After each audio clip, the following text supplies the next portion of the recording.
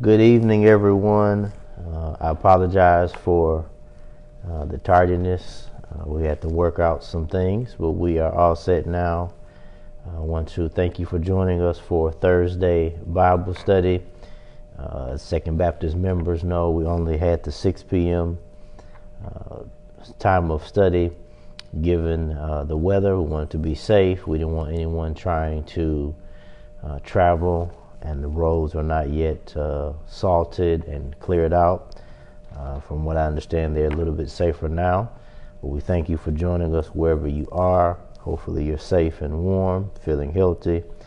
I'll say this again at the end, but want to again remind everyone that we do have an opportunity for vaccinations for everyone ages 5 and up on Saturday from 10 a.m. to 12 noon. This is in partnership with Bay County NAACP as well as the Great Lakes Bay Health Centers. Also blessed to have a donation from the County Health Department of KN95 masks.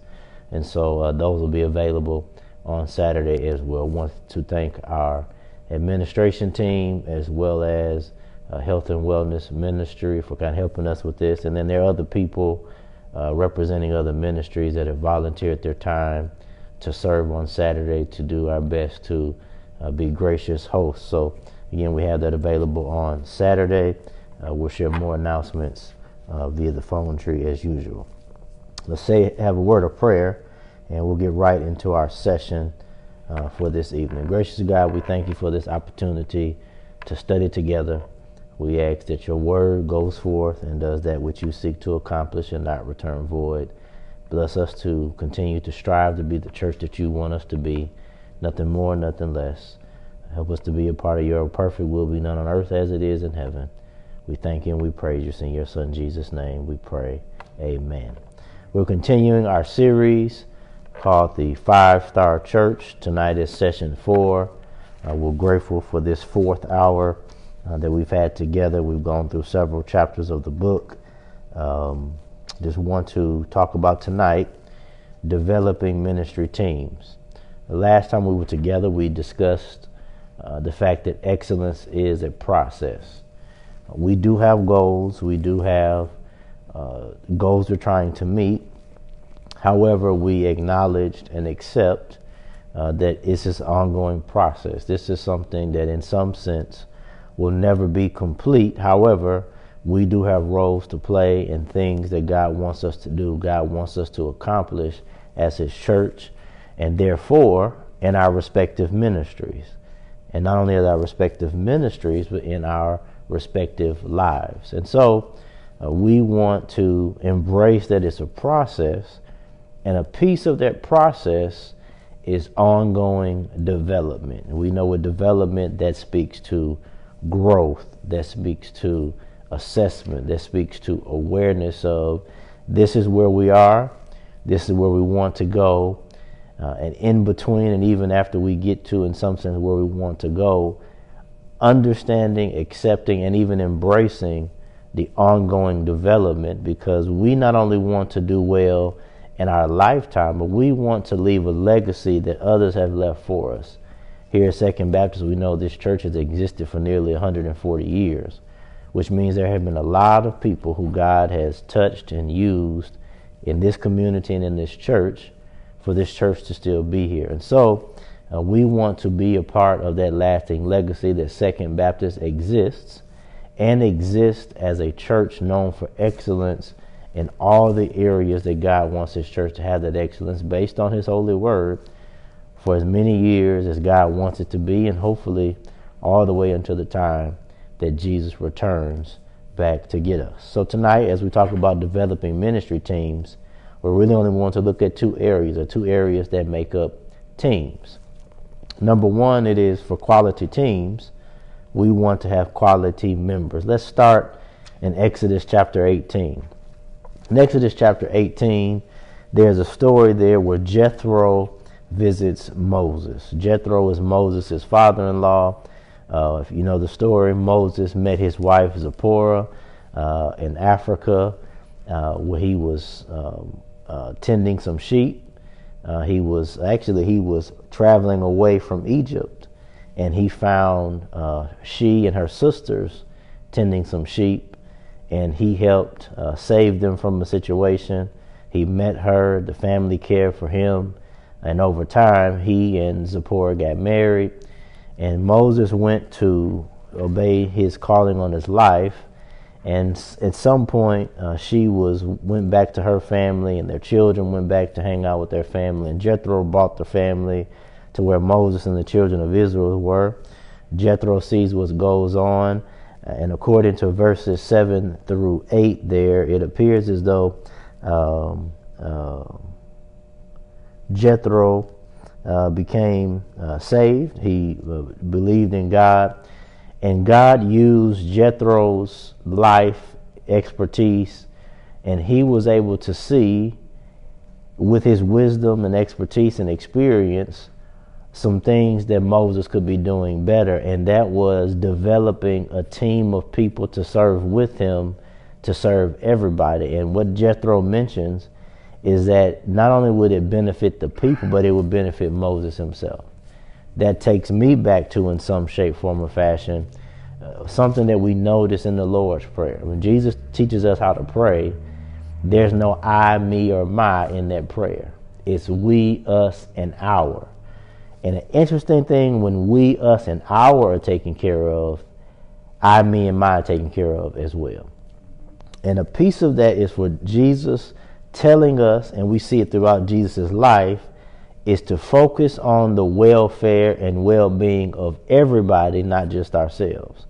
Because when everyone's well-being and welfare is taken care of, particularly when we have the right motives, we are doing it from our faith, we're doing it from our love of God and understanding what Jesus did for us, then God promises through Jesus to provide for all of our needs. And that is, in essence, what is even concealed and revealed here in Exodus chapter 18, and that's what Jethro tells him. Moses listened to what he says, and notice what happens in developing at every level of service. Listen to verses 24 and 25. I encourage you to read the entire chapter, but listen to verse 24 and 25. Moses listened to his father-in-law and did everything he said. He chose capable men from all Israel and made them leaders of the people, officials over thousands, hundreds, fifties, and tens. Verse 26, they served as judges for all the people at all times. The difficult cases they brought to Moses, but the simple ones they decided themselves. Now, we hear judges, and that may sound kind of harsh, but really what he's saying is they were able to lead in all of those areas. But before Moses did this, Moses was leading all of these people, and reading the details and the context, there were hundreds of thousands of people traveling with the children of Israel. So Moses was taking it upon himself, adding all of this stress on himself, all of this long days of working and all of this, and he didn't need to be. Moses thought he had to do all of that until his father-in-law came and offered him a word of wisdom, and Moses was like, you know what, you're right. Now, it did take Moses taking the time to impart some principles on these leaders and developing these leaders, but Moses was doing some things himself. And what this shows us is that it's never good to just do stuff ourselves. We should be sharing and depositing what we are learning into others. In the churches I've served in previous to coming to Second Baptist, I've had conversations with people when the time comes to transition their service. Notice something in Scripture you'll never see anywhere where anyone retires. Retirement is not in Scripture. Now, I'm not talking about retirement from a job or from a career. I'm referring to a retirement of service. And we look at the spiritual gifts, and we look at that in depth later on this year. Those spiritual gifts are for you and I to serve God and God's people as long as we're on earth. How and where we serve may change, but we're always called to serve. And so Moses knew he needed this help. There's this wisdom that Jethro offered, and although Jethro was not serving in the same capacity, Jethro had some experience in administration, and he let him know in some way from wisdom, you're doing too much, you're working too hard. For you and I, that helps us understand that maybe I can't do physically what I once used to do, but I can deposit into other people what I learned in serving in that regard. Give an example. If I'm an usher or I used to be an usher, maybe I'm no longer able to stand on the door, but there's something I can offer from my years of service and ushering to current ushers and maybe future ushers. And you can sub in any area of gifting, any area of talent, whether it's in the church or not, because there's really no separation when it comes to our faith, to secular and spiritual or secular and sacred. Jesus never made that distinction, so you and I never make that distinction either. We live it out all the time. Maybe we're not doing what we used to do, how we used to do it, but we can at least be training someone else for it. Sharing what we learn, sharing even the mistakes that sometimes that's wisdom, is sharing some information so that people don't make some of the mistakes that we made earlier on in our lives. And there are ways, in so many different ways, that we can do that. So there's always a way for us to serve. Again, the Bible never talks about retirement, and that is because you and I are always called to serve as long as God allows us to live here on earth. But that's what that Exodus 18 passage is about: development for all levels of service. And I would even say all times of service. Then we turn to Proverbs 27 and 17. We even want to talk about not necessarily using committees, but more so having teams. We know with committees we have people in certain leadership positions, and the leader can kind of make all of the decisions and all of that.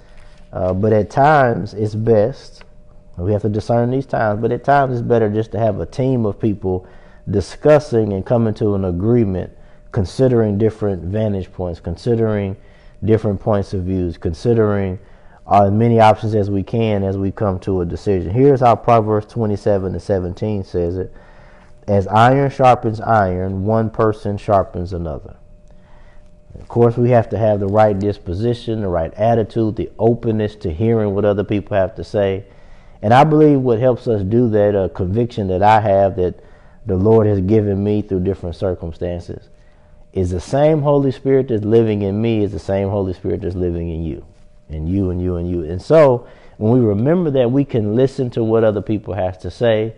If there needs to be some massaging or some molding into making sure we're in line with Scripture, that's fine. But again, if we all believe in the same Jesus, that means we all have the same Holy Spirit inside of us. That means everybody has something to offer. And we have to have that openness, that disposition to have some conversations, because maybe it's not going to sound exactly how we would say it or how we want to hear it, but there's probably something that can be helpful in that moment if that person's a part of that ministry, if that person's a part of the church. So we have to have that openness to learn that. Then turn with me to Ecclesiastes chapter 4. We looked at this chapter in a couple of verses in previous sessions, but today when we're looking at verses 9 and 10, Ecclesiastes chapter 4, verse 9 and 10, it says, two are better than one because they have a good return for their labor. If either of them falls down, one can help the other up. But pity anyone who falls and has no one to help them up. That is, if we're working by ourselves and we make a mistake, then we got to clean it up ourselves. Maybe you've been by yourself like I have, and I made a mistake, and then I got to make that phone call to get help when I should have made the phone call to get help before I even started. You know, two heads are better than one is the cliche. And that is one of these truths that the writer of Ecclesiastes is saying. If we begin to work the process with multiple people, then that usually helps us not make as many mistakes as we go throughout the process, or we do the ministry initiative, or we try to live out Scripture. If we have an accountability partner with us when it comes to that, if it's a ministry approach, then the ministry should be involved in how we approach it. And that is what that is saying. But you and I have been in that position to where we tried to do something ourselves and had to make that phone call, didn't want to make the phone call, probably put off making a phone call. Particularly we know somebody that was going to say, well, why didn't you call me to help you from the beginning? And typically that also involves making us work harder when we really want to work smarter. That is a piece of achieving this excellence that we're going for. And then Hebrews 10, 24 and 25. We know this. We want to hear it again. It's about gathering. As we go there, something that I've noticed as we approach 2 years in this pandemic, and wrestling with how to do, as we're doing now, the virtual space, trusting that God can even consecrate the virtual space, that we have to be careful that we don't limit how God can work, how God can speak. Listen to what it says, and I'll say more about the verse 24 of chapter 10 of the book of Hebrews. And let us consider how we may spur one another on toward love and good deeds, not giving up meeting together as some are in the habit of doing, but encouraging one another, and all the more as you see the day approaching. There was a time where I can admit, and even myself personally, I didn't agree with virtual church streaming service. And the way it was put to me by my pastor is that anywhere the devil is communicating, we have to share the gospel. And I agree with that, of course, but this pandemic has put it even to more perspective. And I noticed in reading it doesn't say where we gather, it just says that we should gather. Something I've been blessed to see is in the comment section how people are able to continue to share in a worship experience and encourage each other, put names in for a prayer list, and even join the church and all of that. I even had conversations with people who have felt the Spirit move in their own home to where they were in tears, or where they were shouting at home, even as the worship experience was going on. There have been people who have been saved who were not going to church in person, but now they're going virtually. They've been saved. They're engaged in Bible study. They're engaged in other ways of ministry. And we're even forced to consider in different ways how to continue doing ministry in the current situation that includes virtually. But I noticed that about that text. It says to gather, but it leaves that space. And that's because, again, this pandemic did not catch Jesus by surprise. And so Jesus knew way back then that we were going to be revealed this piece about his holy word, that he even made these. And the people that had the ideas for streaming and all of that, whether they realize it or not, I believe God gave them that idea and gave them the tools to figure out how to stream for such a time as this and going forward. And we know that spending time together, it enhances relationships. We have even shifted. It's not the same, but we've even shifted to having family Zoom conversations, birthday celebrations, and we FaceTime people on our phones and all of that, and we still have a sense of community with it. Again, it's not necessarily the same, but we're still able to foster that community. We've been able to have Zoom Sunday school at Second Baptist for this 2 years, and service and all that. We've continued to be able to do that, and we've seen God's blessings, and I believe a part of that is our faithfulness to sticking with it in new ways, but sticking with it. And that is how we come together. We have community. We foster community. And as we do these, and there's other scriptures that can piece to this, but it's about being a part of a team. There's no I in team, as they say. And as we remember, and perhaps other people learn that we're all on the same team, and then we can let go of some competitiveness. We can let go of some proclivities we have to thinking this ministry is superior to that ministry, or because I've been faithful this long, I'm superior. This will help us to remember that Jesus came for everybody. Jesus invites everybody. Jesus encourages everybody. And so that you and I do that as well. And that can help us work as a team. Now, as we work as a team, you'll see that next bullet there, that from the team, from the members, is where leaders emerge. We look at that Matthew chapter 25, verses 14 to 30. Not going to read it. That's a long passage, but that is the passage about, it's called the parable of the talents. And Jesus, being the master teacher that he is, he uses that word talents as a double entendre, as they call it in English language in a lot of language classes. That is, he used that word talents to be a balance between the investment of money, of time, and yes, our talents, and yes, our gifts. Sometimes talents and gifts are different. I believe when Jesus is saying here, he's referencing our spiritual gift that Paul will really flesh out later on. But they knew what he was talking about because they knew the scripture to love the Lord your God with all your heart, all your mind, and all your soul. That is to love God with your entire being, to serve God with your entire being, and therefore to serve all people with your entire being. And that parable, it talks about seriously taking this time we have on earth, seriously taking this talent that God has given us, and seriously taking the resources that God blesses us with and investing it into the things of God. And he talks about with each of these people the different levels of investment and seriousness in which they had elicited different responses from Jesus and therefore different blessings. You know, we live in a day and time where we have to be cognizant of God does not have favorites and all of that. However, we do know from Scripture that there is going to come a time with judgment that we are to give account for what we did do on earth. Now, Scripture suggests that we won't be necessarily penalized for what we didn't do, but we will be rewarded for what we did do. That is, if we go before the judgment seat of Christ, he's not going to say, you didn't do this, you didn't do this, you didn't do this. He's not going to do that. But what he is going to do is, you did do this, you did do this, you did do this. And so that is a motivation, secondary, primarily just our love of Christ. We know what Jesus did for us. We know what Jesus does for us. And that motivates us to live. But we also have that motivation, understanding that he is paying attention to everything that we do, how we live for him and for other people. And what that passage is saying, if you invest in the things of me, I'm going to invest in you. And if I can trust you with the little bit I give you, then I'm going to continue to trust you with more, not only on earth, but also later on in heaven.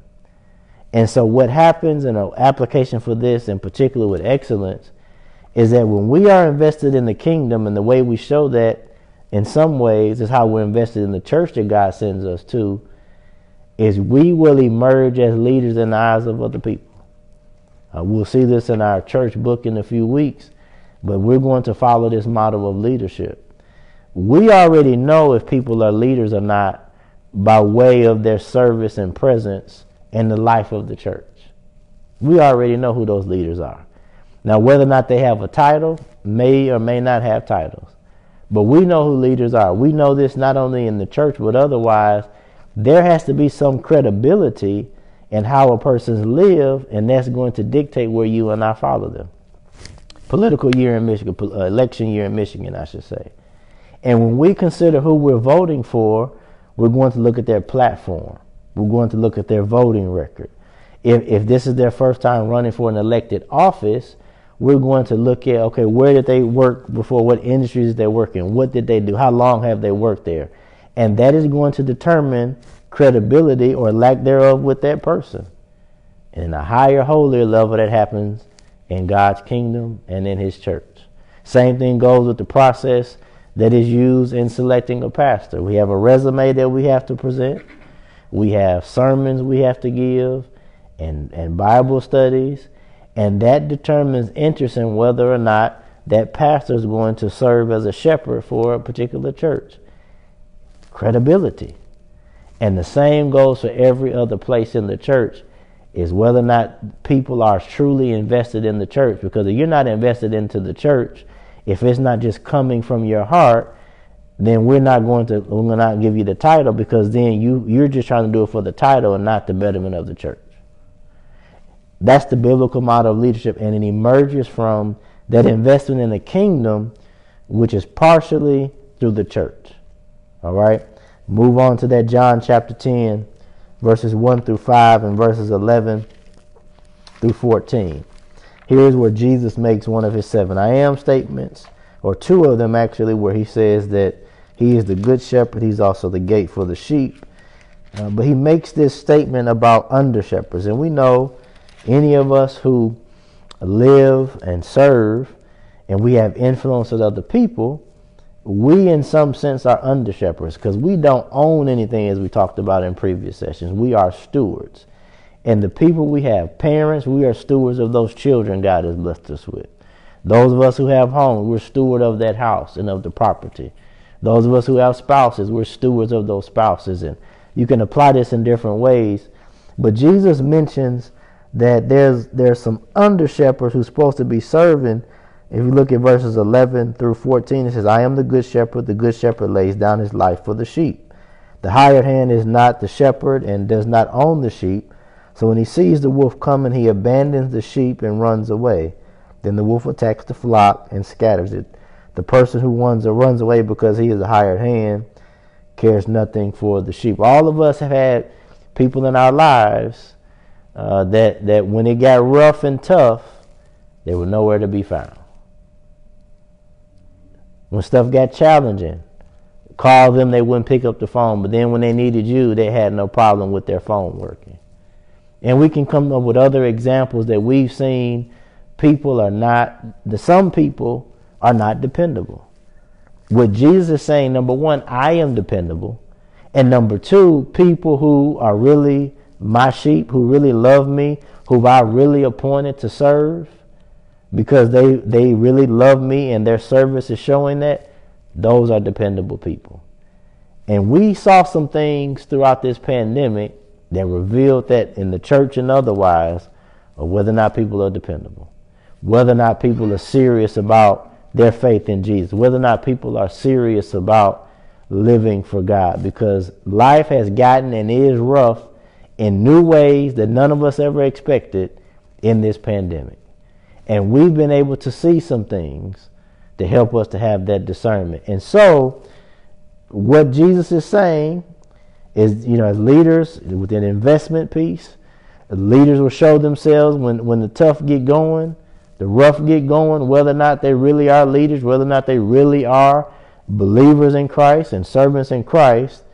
Then we have one more example to show that and show this consistency.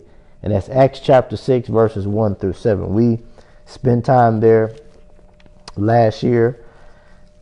And there's a story here where people's needs were not being met practically. And the leaders of the early church noticed it. They acknowledged it. And the way they remedied it was they asked the people to select among themselves leaders to be a part of meeting that need. Says it there, verse 3, entire passages 1 through 7. Verse 3 says, brothers and sisters, choose 7 men from among you who are known to be full of the Spirit and wisdom. We will turn this responsibility over to them, and we will give our attention to prayer and the ministry of the word. The proposal pleased the whole group, and they chose, and you see the names of the people they chose. That is, the leaders were already apparent.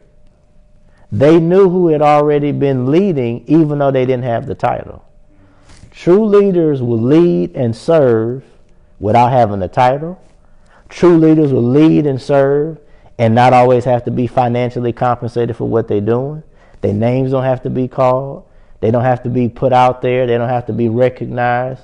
When true leaders are leaders, they're already leading. They're already present. They're already giving of their time, talent, and treasure. They're already trying to be a part of the betterment of people and the betterment of the kingdom as a whole. They're already taking care of the building, taking care of the property. They're already looking for ways to serve. They already have the right disposition. And then we put them in places of leadership. That is a major piece of excellence being cultivated and not just sustained and maintained, but being developed in others. Because you and I know people.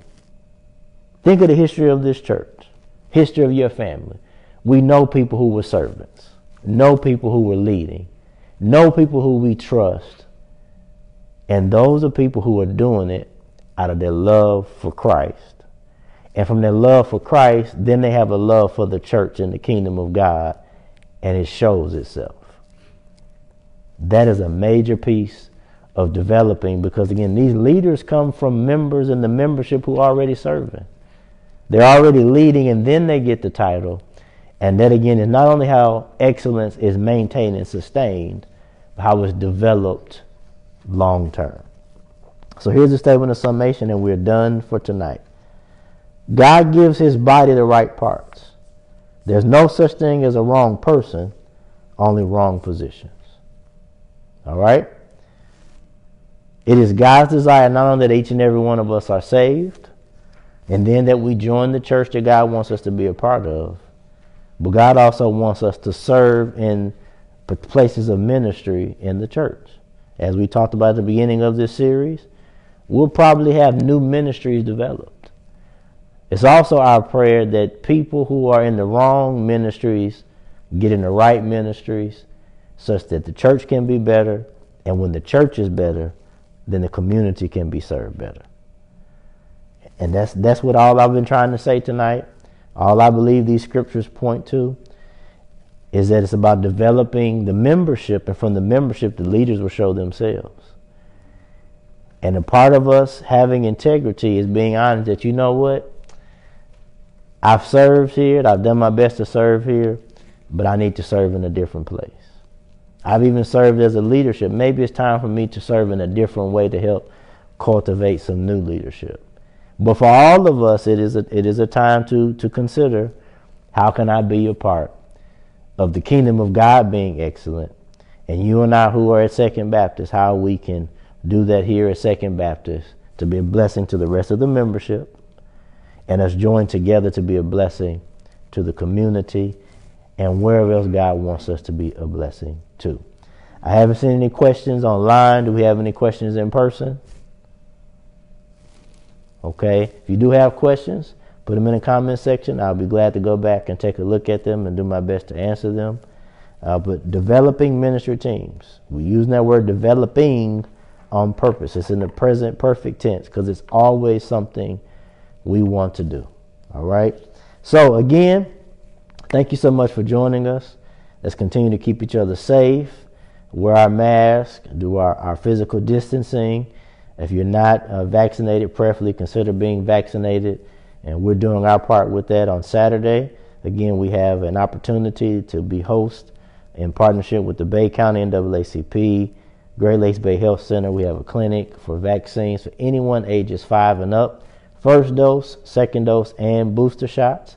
Then we also are blessed to have some KN95 masks available from the Bay County Health Department. We'll be giving those out on Saturday as well. So feel free to come out and get whichever shots you need as we continue to protect ourselves and each other. I love you. We invite you down to the clinic on Saturday, but join us on Sunday at noon. We're going to begin our 7 Last Sayings series as we begin to go into the season where we culminate in Resurrection Sunday. We're going to look at the 7 last sayings of Jesus, how they can impact discipleship, the importance of why Jesus said what he said as he was dying for you and dying for me. Again, I love you. Continue to stay safe. Stay safe traveling if you're in mid-Michigan. We'll see you this weekend. Take care.